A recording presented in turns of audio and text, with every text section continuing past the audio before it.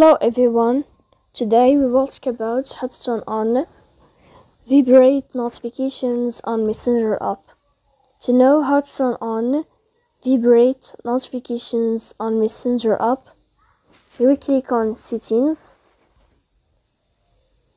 In this page you can go to this sign and you can click here. After that you can go to Settings. Then this page you will enter to notifications and sounds. Then you can go to customize notifications. After that you can click on this sign. If this sign change the blue color, then you can know how to turn on Vibrate notifications on Messenger. So please don't forget to support us by like and subscribe. See you next time in another video, and thank you for your attention.